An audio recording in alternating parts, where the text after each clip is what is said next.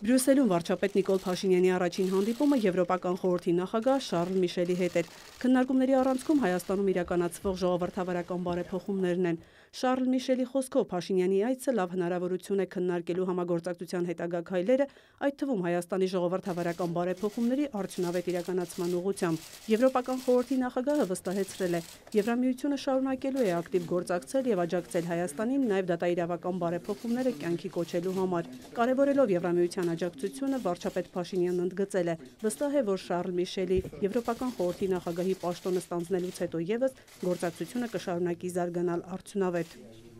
Եվրոպական միությունը մեր բարեփոխումների իրականացման հիմնական գործընկերն է։ Դրանց իրականացման գործում մենք ամեն պահի զգացել ենք Եվրամիության օգտակար աջակցությունը։ Կողմերը պատրաստակամություն են հայտնել ել ավելի զարգացնել Հայաստան-Եվրամիություն գործակցությունը, այդ թվում առևտրատնտեսական կապերը։ Նիկոլ Փաշինյանը եւ Շարլ Միշելը մտքեր են փոխանակել հունիսին Բրյուսելում կայանալիք Արևելյան գործընկերության առաջիկա գագաթնաժողովից իրենց սպասելիքների շուրջ։ Ավելի ուշ Եվրոպական խորհրդի նախագահը կիսվել է Հայաստանի վարչապետի հետ հանդիպման մասին իր տպավորություններով։ Այսօր հանդիպեցի Նիկոլ Փաշինյանի հետ մանրամասն քննարկելու համար Եվրամիություն-Հայաստան հարաբերությունները, Արևելյան գործընկերությունը։ Նման դինամիկ քննարկումները մեր երկկողմ եւ մարդկանց միջև հարաբերությունները դարձնում են չափազանց ամուր։ Անհամբերությամբ սպասում եմ հաջորդ հանդիպմանը Արևելյան գործընկերության գագաթնաժողովին Բրյուսելում։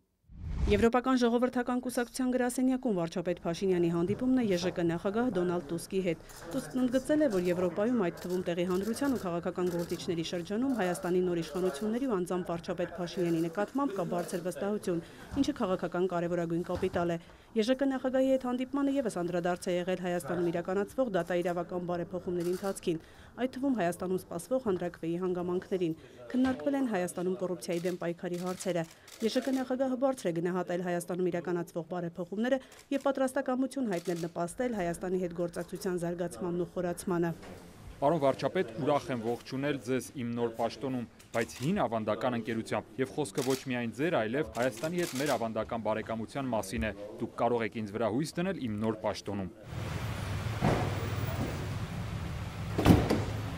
Հայաստանյան բարեփոխումների ընթացքը քննարկվել է նաև Եվրահանձնաժողովի փոխնախագահ Եվրամիության արտաքին գործերի եւ անվտանգության քաղաքականության հարցերով բարձր ներկայացուցիչ Ժոզեֆ Բորելի հետ հանդիպմանը։ Քննարկվել է նաև վիզային ռեժիմի ազատականացման շուրջ երկխոսության հնարավորությունը։ Հայաստանի արտգործնախարար Զոհրաբ Մնացականյանը մեկնաբանելով այս հանդիպումները ասել է, թե Հայաստանն ակտիվ աշխատում է Եվրամիության ղեկավարության հետ։ Բավական դրական օրակարգ է մեր մոտ Եվրամիության հետ, գործնական, շատ գործնական, ամփոփել եւ վերահաստատել այն բոլոր հիմնական գերակա կետերը, որոնք գոյություն ունեն Հայաստան Եվրամիության